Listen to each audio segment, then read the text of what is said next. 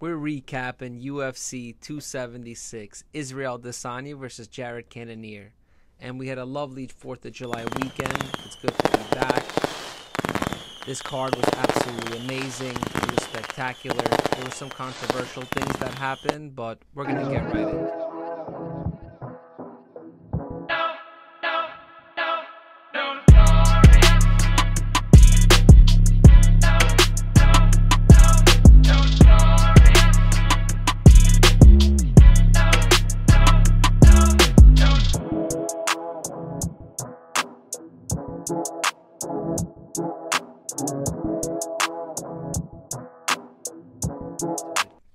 Izzy versus Jared.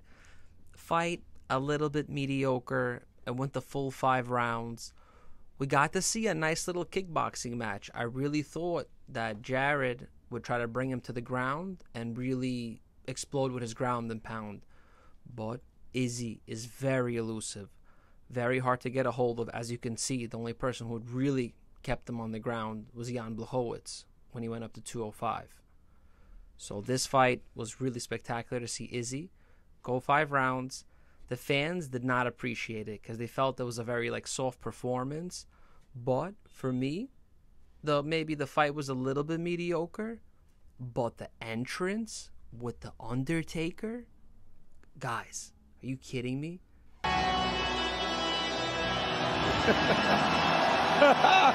at this guy, the Undertaker. Oh my God, the dead man has arrived. The 30-year-olds, millennials out there, everyone felt it in their seat. Everyone loved him to see to come out to the Undertaker. His entryway is just spectacular. So for me, it was a W. I thought that was fucking insane. It just built up to that moment, and I'm a huge fan, so fuck the fans. That was great. He went 5 rounds. He has his belt. That fight really didn't matter regardless. It would be nice if he would have knocked out Cannonier. It would have just been icing on the cake for the night, but overall, it was very good. He's going to fight. We already know his next fight, so we're going to get to that soon. As for the other co-main event, Volkanovski versus Holloway, trilogy. We rarely get trilogies in the UFC. So, guys, that is obviously a highlight in itself. A trilogy, it's usually super rare. People usually rarely call for it in any type of fighting sport. But let's give it the benefit of the doubt. These guys gave us literally 5 rounds times 5, 25 rounds, which was insane between the both of them. But Volkanovski is an absolute killer. His boxing that night was absolutely incredible. I loved it. You would think he was a pro boxer.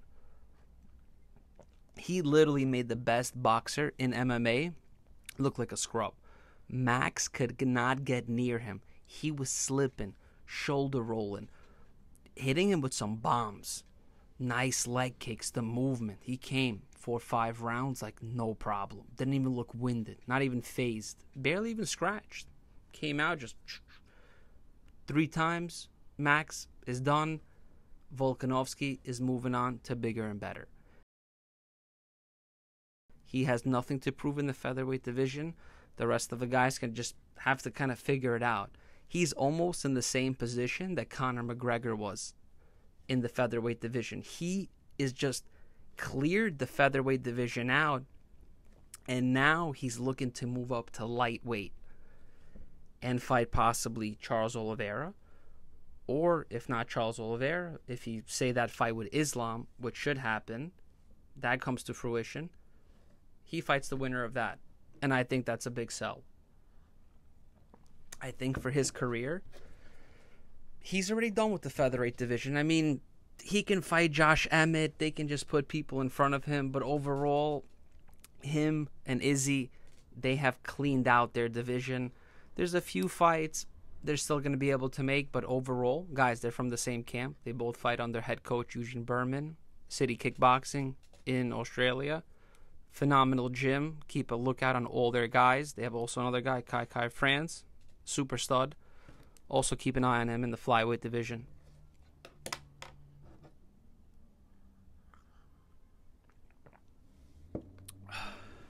the next one. Sean Strickland versus Alex Pereira.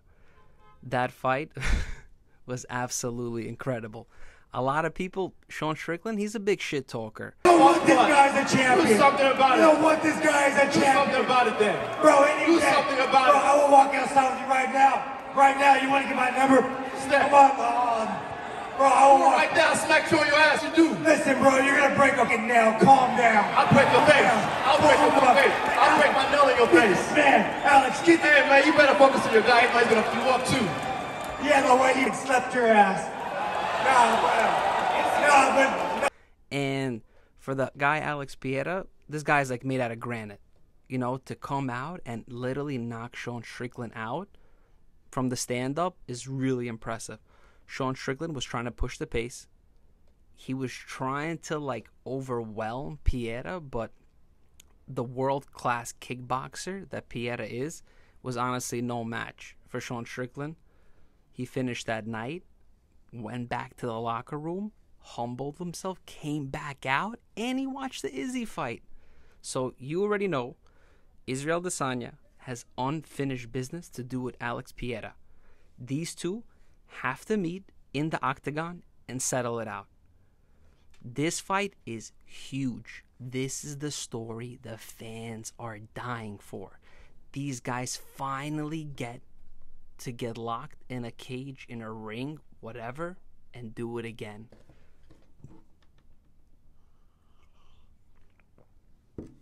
Oh my God. I'm dehydrated even thinking about it, how sick that fight's going to be.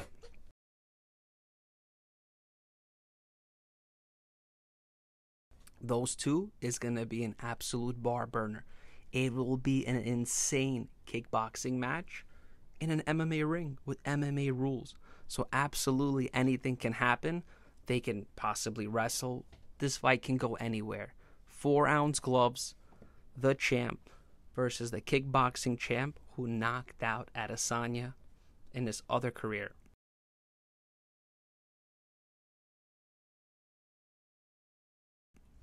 So this fight is super key.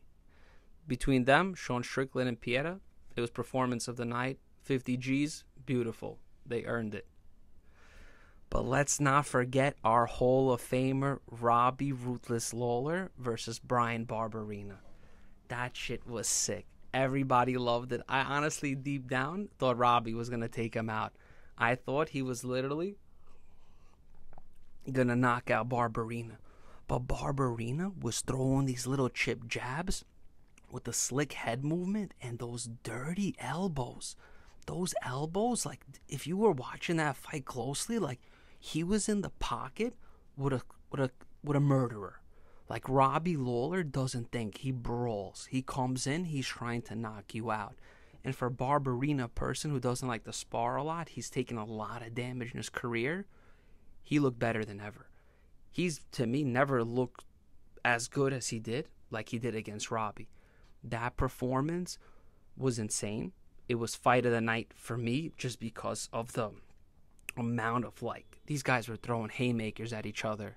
So that fight won fight of the night, which was absolutely incredible. And I'm going to clap for those two again because that was absolutely spectacular between them two. Shout out to Brian Barberena for a sick fucking knockout, standing knockout. Lawler was absolutely out cold on that one. And the last fight, which was obviously the most disappointing, fucking Sean, man, with the fucking eye poke. Like, we were dying to watch a normal fight. But, honestly, they can run that one back. They can schedule the poodle head for something else. But I'm really disappointed in O'Malley. I wish that fight didn't go that way. He's undefeated in his mind, but he doesn't. It's just, I don't know. They got to figure something out. He needs to finish a fight. He needs to get his name up. Right now, I don't even want to think about him. That was so disappointing. It was such a stale way to start. Such a beautiful card on UFC Fight Week. So, it was International Fight Week. So, that was insane. And overall, guys, this Saturday, it's going to be another sick fight. We have Rafael Fiziev. He's fighting Dos Anjos. Do not sleep on that card. That card is absolutely amazing. It's going to be spectacular. It's this Saturday. And don't forget, we will be back July 16th, Belmont, Notorious Radio, 718, MBS Radio. Myself will be there. We will be doing live interviews. We will be interacting with the crowd. I want you to remember to come out. It's going to be an awesome night in Long Island. It starts early, 11 a.m. Be there. 2 p.m. main event. We want to see you. Guys, always remember, follow us on YouTube, Notorious Radio 718, IG, all platforms. We got a TikTok going. We have a lot of fun projects coming along. Remember, we will see you soon. Peace and love. Mitch from Notorious Radio 718.